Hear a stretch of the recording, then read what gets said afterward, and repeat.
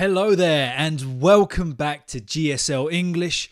My name is Gideon and in today's lesson we are going to talk about something really important. And that is how and why you should be confident when you speak in English, no matter what your level is.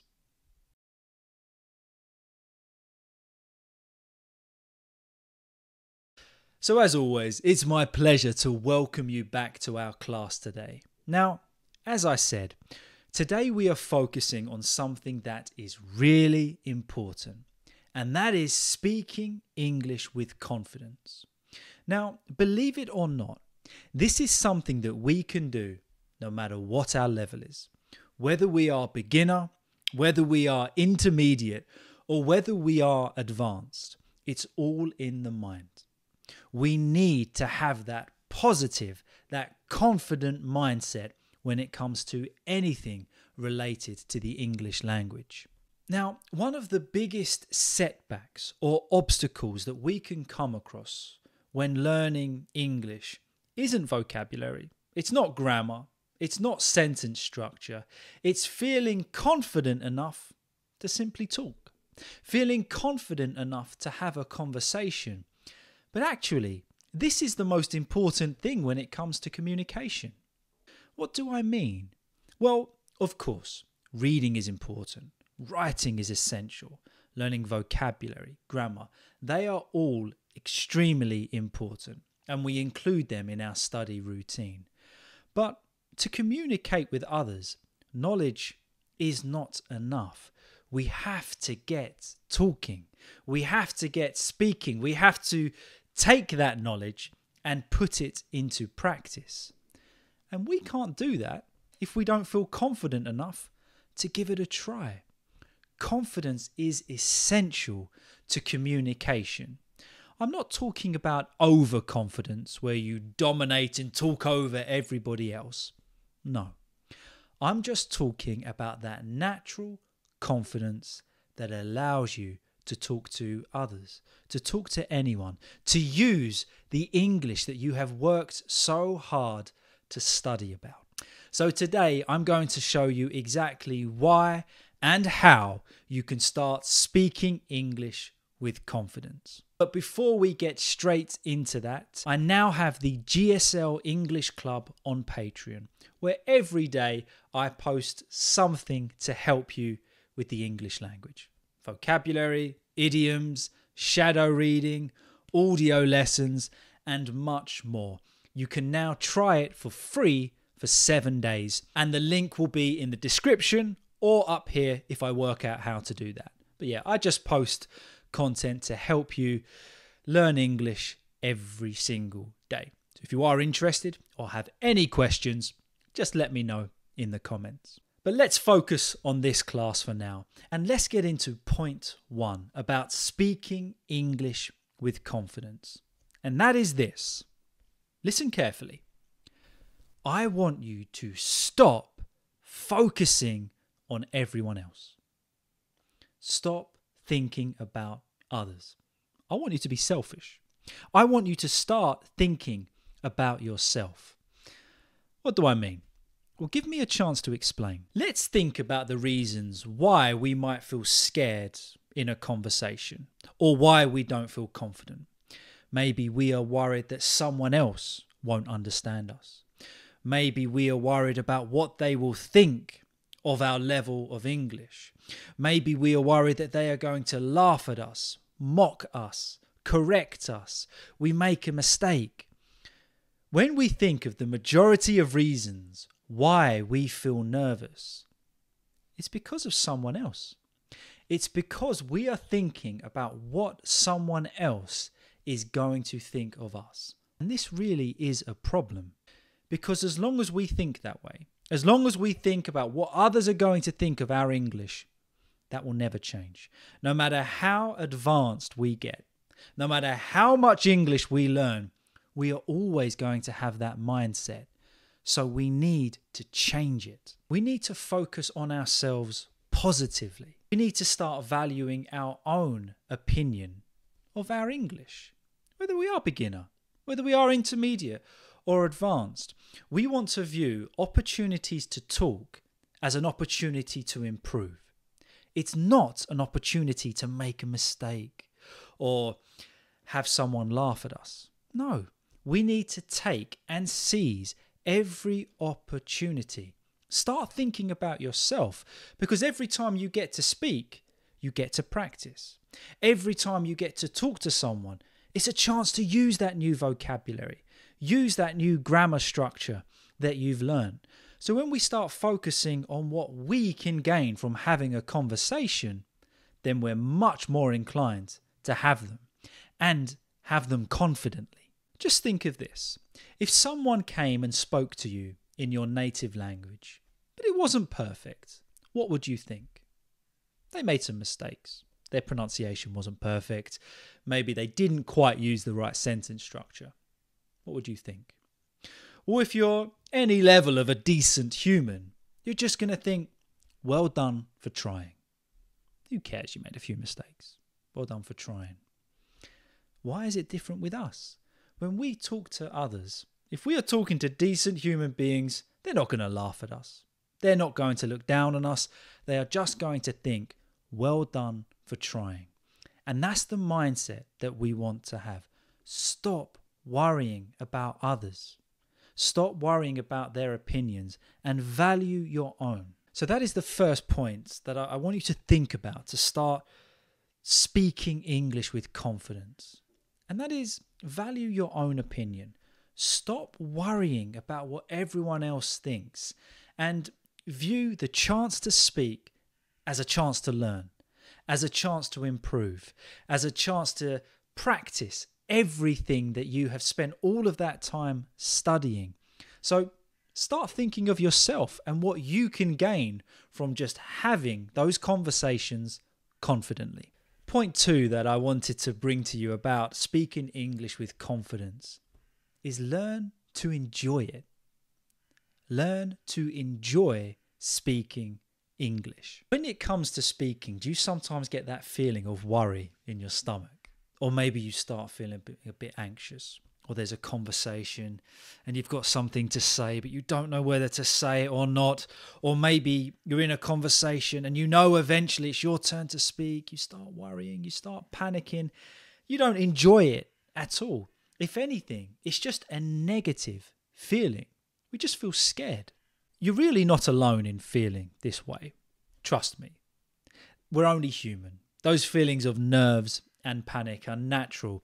Even if we're talking to friends and family that we know well, we still get nervous from time to time.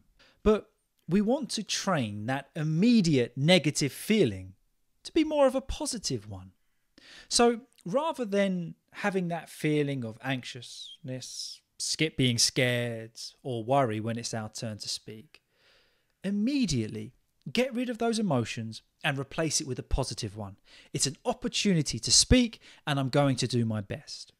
Now, I know what you're thinking. This is easier said than done. It takes training. We have to train ourselves to learn to enjoy speaking English. So, over the next weeks, months, or even the year, I want you to train your mind to think more positively towards speaking in English. So every time, or even before you're going to speak, or it's your turn to speak in a conversation, if you have that negative emotion, that negative feeling, that worry, that panic, just say to yourself, no, and replace it with a positive one. At first, this might not work. But the more you do this, the more you say no to that anxiety, that worry, you'll realize that eventually that positive feeling will be the first feeling we have. So then we start to speak, or it's just before we start to speak, and we're excited to talk. We're excited to express our opinions or feelings in a conversation, and then we start enjoying it. So that is the second point. Learn, train yourself to enjoy it. Get rid of those immediate negative feelings. We don't want that. We want speaking and learning English to be a positive thing. So that is the next step that I want you to try. Learn to enjoy it. Point 3, and you're going to think this is crazy, but I want you to speak to yourself. That's right. I want you to speak to yourself. Not in a crazy way, which I promise I don't do that often. But I want you to talk to yourself out loud as much as possible. Why? Because we need to get used to speaking in English, but not just used to using vocabulary, idioms and phrasal verbs. We need to get our mouth and our muscles and all of that used to moving in the way that they need to speak English. One of the easiest ways that we can do this is simply by talking to ourselves. As an illustration, I want you to think about this. Let's imagine that in 6 months, we are going to run a 5-mile race together. Now, you might be a good runner, so let's just imagine that, like me, we don't go running. We're going to run a 5-mile race together in 6 months' time. Would we just wait until the date of that run and then give it a go? No. If we did that, we'd probably get injured and we're not going to make it to the end of that race. Or if we do, we're going to be dead at the end. The sensible thing to do would be to train. Get yourself ready for that run. Get your body used to moving and build your fitness. It's the same when it comes to speaking. Okay, we don't know the definite dates and times we're going to have conversations. But what we can do is start training. Training our minds, our mouths to speak in English. And the best way we can do that is on our own time, at home, or whatever it is, by speaking to ourselves. So what do we talk to ourselves about? Well, let me give you some suggestions. Firstly, is just read out loud. Absolutely anything. Grab an article, a book, look up some literature on the internet. Whatever it is, just read it out loud. That's it. If all else fails, grab something, read it out loud. Okay, you're not expressing your thoughts and opinions, but your mouth is getting used to speaking I struggled there. Your mouth is getting used to speaking in English, and that's what we want. Another great exercise is repetition and shadow reading, which if you haven't done so already, it'll be here or somewhere on the screen. You can watch my shadow reading videos where we repeat and then just talk at the same time, or you can watch my conversation videos. Use those. Have a chat with me every day on the internet. Just get speaking out loud. Or look in the mirror and answer a question. Maybe just set yourself a question about your thoughts on artificial intelligence. Then just talk about it. Don't worry about anyone hearing you. Just talk. Feels weird at first, but it does help. But you get the idea. What we want to do is train ourselves to speak. So we need to speak every day, because as we do this, our muscles get used to it and we just feel more confident. So when it comes to that conversation that we're going to have, when it comes to communication, we've trained for it. We're ready to go and we feel more confident. So speak to yourself. Okay, and the last point that I wanted to bring out is learn to be okay with mistakes. Learn to be okay with mistakes. What I mean by this is, okay, we don't encourage mistakes, but mistakes are going to happen. You need to be okay with that. If we're not okay with it, we have this fear of making mistakes and we go all the way back to the beginning of having no confidence. Be okay with making mistakes. I am. I've made mistakes in this video, but I'm speaking naturally. Speaking from the heart. That's what happens. We make mistakes.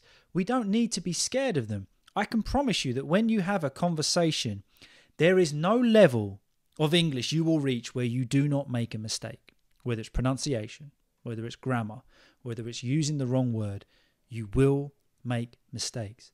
Be okay with that and don't worry about them. When we fear mistakes, our confidence goes right down. Just embrace them. Just accept them. It's part of speaking any language. I tried learning Spanish and I made so many mistakes. I found the best thing to do was just laugh at them. Just laugh at your mistakes. Maybe go home, you learn from them, you write it down, you see how you can improve. But just be okay with mistakes. It's going to happen. So there you go. Speak English with confidence. You have every reason to be confident. You've done something amazing. No matter what level you are, you have tried to teach your brain to learn a new way of communication.